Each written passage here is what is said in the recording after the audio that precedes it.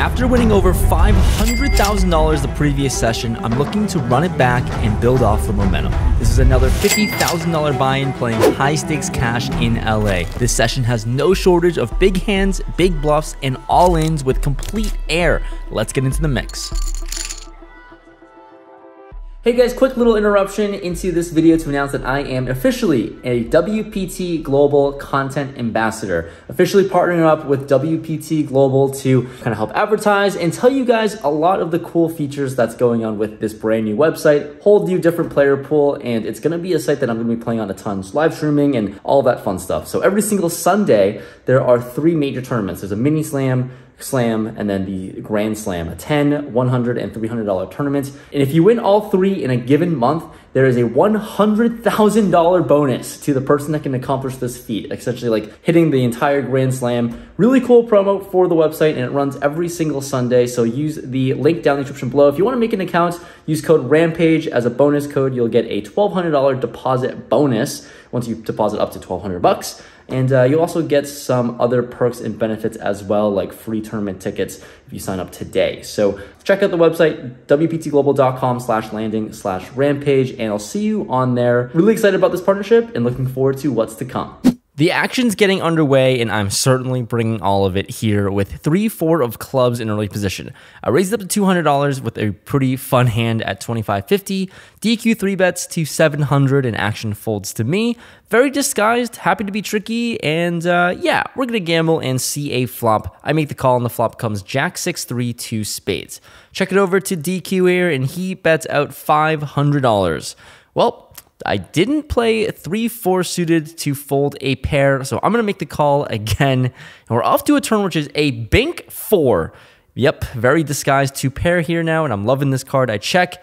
GQ bets 800, and here definitely time to bump some more money into the middle when I get there. Right off the bat, I make the check raise to 2,600. Lovely spot here, of course. He's not going to be expecting me to have many 2-pair combos, and I want to just get called. And when my opponent does end up making the call, he has about $5,000 behind, so I'm certainly going to try to go for all of it on the river, which is an offsuit 8. Brick City essentially here. I'm trying to get called by all the overpairs of the world, so I am all in.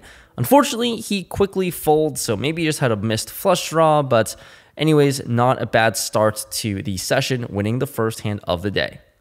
In the following hand, picking up ace-queen offsuit on the button. There's an early position open of 150. Hijack makes the call, and now the cutoff 3-bets to 500 on my right. So much action here in front of me before my eyes. I'm in the best position possible, which is the button here. So I decided to just make the call here, and here we are. The big blind and hijack both call. So 4 ways in a 3-bet pot. Let's see a flop which comes Queen 8-7 rainbow. Can't really ask for more here with a queen high flop sitting with, well, ace queen. Top pair, top kicker here, and the cutoff throws out a C-bet of 1,200. Never going anywhere, happy to make the call. Everyone else ends up folding, so now heads up to a turn which is the Jack of Diamonds. Brings in a backdoor flush draw, and my opponent now decides to check, and I certainly expect my hand to be ahead here a lot of the time, besides, you know, some random slow plays that my opponent can have, whether it be pocket pairs, whether it be queen jack or a set. Let's pray he doesn't have one of those holdings. I bet $2,000 into the middle, a little bit of a small bet, but here we are trying to get called by worse hands like king, queen, and, you know, ace-jack. Anyways, he ends up making the call, which is awesome news. And we're going to a river, which comes ace-7. Board is paired now, and, well, my opponent checks one more time. I'm a little bit mixed here whether I want to bet or check. At the end of the day, let's try to eke out a little bit more value with my ace-queen top pair, top kicker. I throw $3,000 into the middle. Like I said, a little bit of a smaller bet since I don't know what I beat, to be honest with you. But he ends up calling. When he side calls, definitely good news for me, and I show the winner. My opponent ends up showing king, queen, which is a little bit of a cooler here. It's always nice to outpip my opponent. Moving on, picking up pocket jacks, the hand that everyone loves. On the button, there's a low jack open to 300. Hijack makes the call. Cutoff now 3-bets to $1,200, and what do you know? It's just action city at this table, and now action onto me. Jack seems like a pretty good hand, right? So I decided to 4-bet to 3,000. Action folds all the way around to the low jack player, who now decides to 5-bet to 8,300. Oh, well, this is not a good spot for jacks. Nobody loves playing this, especially not in a 5-bet pot. I end up just letting it go and folding pre-flop, and my opponent's nice enough to show pocket aces. Had the best starting hand possible, and nice hand to Dave. You definitely got the better end of it here in this hand. Action has been crazy and nonstop, and it's not going to stop in this hand. Ace king of spades in the early position. I raise up to 300. Cutoff makes the call, and we get the button to 3-bet to 900. Small blind calls this 900 raise, and I'm thinking this is a very good opportunity to put in a squeeze re-raise.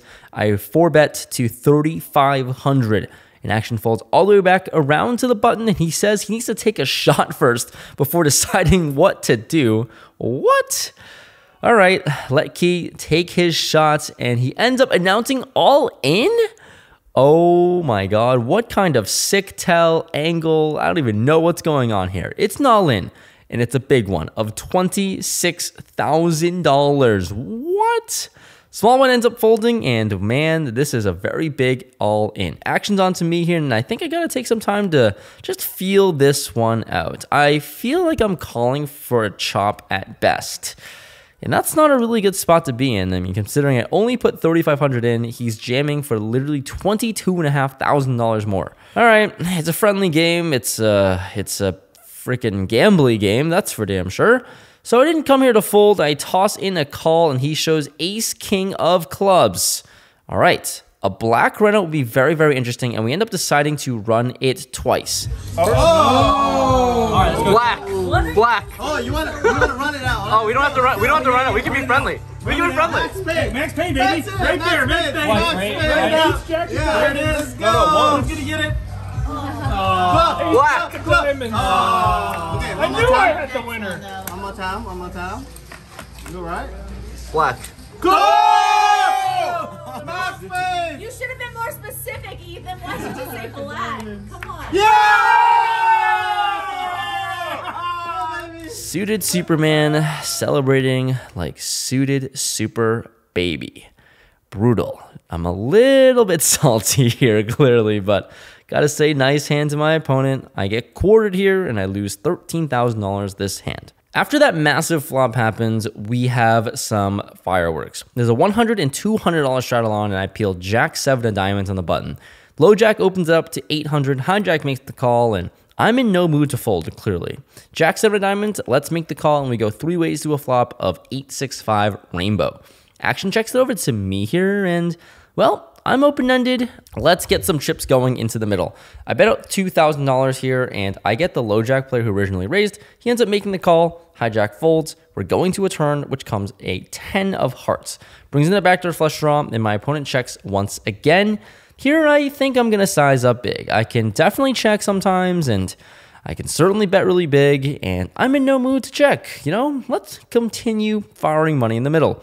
$5,000, I make it. And for $5,000, my opponent isn't scared. He makes the call one more time.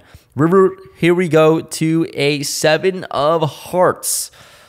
Not really the best card. I mean, I hit a pair, but this can't be good. My opponent checks with about $22,000 behind, and I'm just trying to maximize a fold.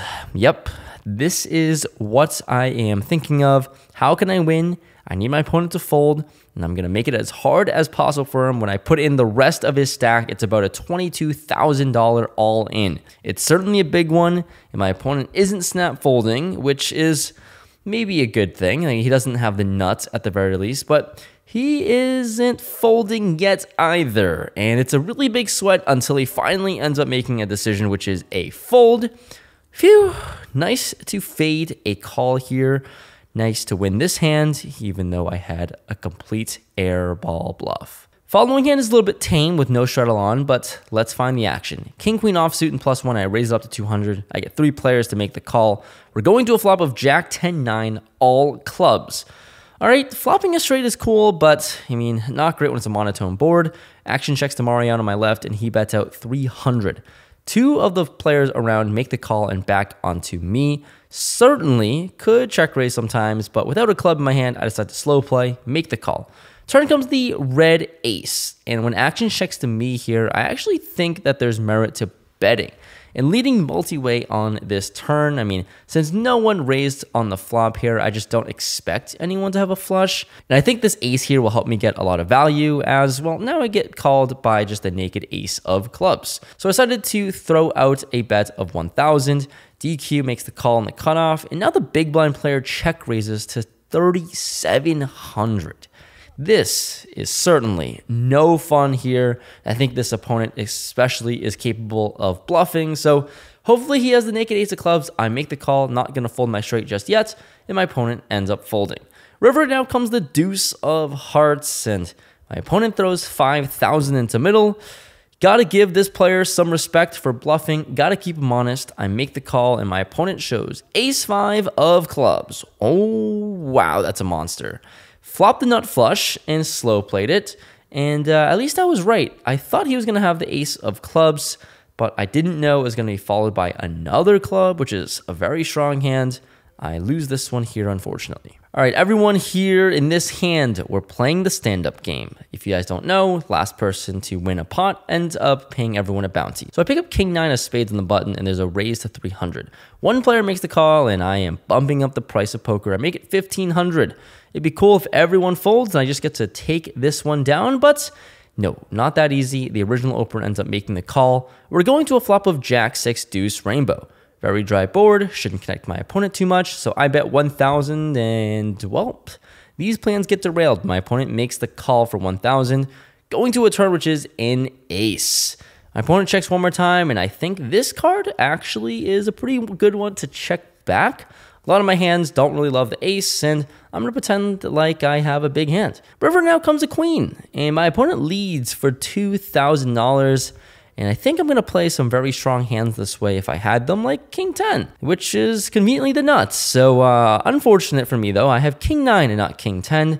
But let's try to pretend like I have king 10. I bet $8,000, raising things up here, 4xing my opponent's river bet. And my opponent calls quickly with just 8 deuce. Yep, that one's not going to work. Gonna need to start winning again soon, since I'm a little bit on a downswing at the past couple hands. We're moving on to a premium this time. Ace, king, and diamond and the big blind with a $100 straddle on. There's an early position open to 500. Small bet makes the call, and with my premium, let's bump it up. I 3-bets to 2,500 here, and I get action. Early position player makes the call, and the small blind does too, because no one likes folding in this game. We're off to a flop of 7-5-4, 2 spades. Action checks a DQ, and he just announces an all-in. Oh my goodness. What? This player in the small blind ends up folding, and I want a count to make sure what's going on. And the dealer counts out $6,150 total. All right, fellas, look, I have ace king high, and the last time I called an ace king high all in, well, I won a lot. So, you know, DQ has some gamble, and he can certainly jam pretty light, lots of draws, and not just one pair. So I'm sticking to the theme. I'm gambling as well, and I make the call. We run it once as my opponent loves max pain. Turn comes a spade. That's just not a good one. River king, which gives me top pair, top kicker, but it's no good against my opponent's 10 deuce suited. Flush draw in a dream, and it gets there. Not fun for me, making a light call with ace high, but little did I know I was actually ahead at the time. The game is only getting bigger with the action getting crazier. With a $200 straddle on, I have jack 10 offsuit on the button. There's one player who limps in and a cutoff raise of 600. I've been stuck so far today and losing every single pot. Let's just keep on getting the pots bigger.